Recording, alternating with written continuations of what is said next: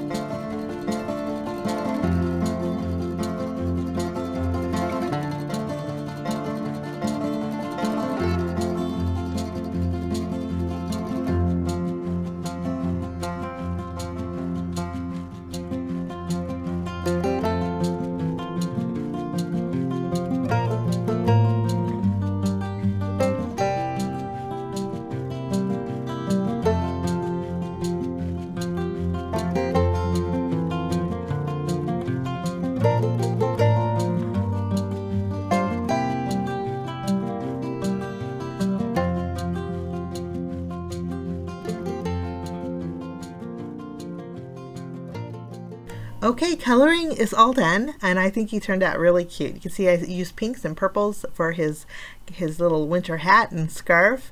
I'm going to use the coordinating dies. We'll just use my nips, and we're going to separate these real quick, and I'll line him up, and then we'll tape the die down. So it's nice to tape the die down when you put it through your die cutting machine so it doesn't shift. After we have this taped down, I'm also going to bring in some white cardstock and the frames and flags die set. I'm going to use the two largest. The largest die is the scalloped edge rectangle, and then the next size over is the rounded corner. We'll use both of these and create a frame with some white cardstock. So we'll tape these down, kind of evenly space them. I love frames on my cards, so this set is perfect to do that. I'll run these through my die cutting machine, and then we'll have Newton ready to go in our frame. And while we have Newton out here, I had to unclog my glossy accents, but I'm adding my glossy accents around the motion detail that's around our Snow Angel Newton. Just adding a little bit of glossy accents, and then I'm going to bring in some my card base actually, and some glitter. The glitter that I'm using I picked up at Walmart. I like it because it's like a chunky size. It's larger than most, and it creates like really icy, snowy crystals on winter cards. So I'm just going to go over those motion areas that we added our glossy accents to, tap off the excess, and we'll let this dry. This way you have those crystals, and then with the glossy accents you can still see the motion detail. It's going to take a bit of time to dry, so in the meantime let's work on our background. I have a panel that measures 4 inches. Actually, I take that back. This panel is slightly larger than the rounded rectangle that I use for my frame. we are going to do a little ink blending. This is actually a pale pink cardstock. I'm using my Distress Oxide ink. This is Seedless Preserves, and I'm going to go around all the edges of my pink cardstock. When I added my Seedless Preserve, which is the purple, to the pink, it kind of created a real pretty fuchsia. And I wanted it to be a little bit more pink, so we're going to fix that in a minute. I am going to bring in the color a little bit more with a pink Distress Oxide ink. It's Kitsch Flamingo, and we'll just bring in that halo in the middle a little bit closer, just enough so I can put my post-it note tape that I have on my fingers, so I can turn it around without messing up that center. Now we're going to go bold, or we're going to go home, because we have some Black Soot Distress Oxide ink, and I'm sorry about my phone. We're going to take this and go around all the edges. I love putting black soot with bright colors because it just intensifies that color, and it really makes it like a halo effect, makes it just stand out. I just went around all the edges, and then while we still have our craft mat out, I'm going to bring in some Sparkle Sheer Shimmer Spray. When I picked this up, I meant to get a clear, but this is actually silver. I don't use it very often, but I think silver is going to go really good with that black. I'm going to spray my panel a couple times and get some nice sparkle in the background. Well, this is going to do two things. It's going to add sparkle, and it's also going to oxidize that ink. You can see here, I'm looking for a snowy effect for my background. Now, after we have this done, we're going to bring in some white acrylic paint. I'm going to add a little bit to an acrylic block, grab my spray bottle. It just has water in it, and we're going to dilute this acrylic paint. I'm going to mix it up with my paintbrush, and then we're going to do lots of splattering in the background. We're going to add some snowy details. Once I'm happy with it, I'll just clean off my acrylic block, and I did go ahead and dry this with my heat gun because acrylic paint takes a very long time to dry. So heat guns help. Although a heat gun does kind of make bubbles with your acrylic paint, but since it's a snowfall background, I didn't mind the bubbles too much. I'm going to adhere my frame directly to my background panel, and you can see how it just, that center is really highlighted. I think it's going to be perfect for our snow angel.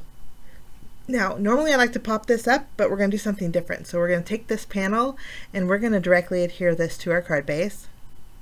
Our largest frame leaves a little bit of a border on our card base, and I love that. Now next, we're going to bring in our snow angel, and I think he is about dry. The glossy accents dried pretty quickly, and I love those crystals. We are going to stamp our sentiment on the very bottom of our panel. I chose You're an Angel, and we're going to stamp it with VersaFine Onyx Black ink. It's nice ink because it does go over that acrylic paint also. Now, to make this card a little extra special, I'm bringing in an action wobble. These are in mini action wobbles. I haven't made a wobble card in a long time, and when I saw Newton, I just thought it would be perfect for this. So these are the perfect size. There's larger ones and there's smaller ones. I'm just removing the release paper off of the back side, and then we'll tack this down to Newton. The action wobbles kind of do their own thing. All you have to do is remove the release paper, and my nails aren't letting me get this last piece, so I'm going to use my scissors and lift up the release paper. And then now we have tackiness behind here. You just place it on your panel how you want it, and I'm going to put him not straight up and down. I'm going to put him kind of at an angle, and I think it's just going to be so cute when you take that out of an envelope. We are going to add a few snowflakes in the background. There's 3 different sets or kinds in our stamp set. I used all of them, and I stamped it with my black ink just because we have that dark background, and I think it really kind of something a little different. But that's my project today, guys, using Newton's Nook Designs, the new Snow Angel Newton stamp set. Thank you so much for joining me. I wish you a lovely day. Thanks for stopping by, and we will see you again real soon, guys. Bye-bye.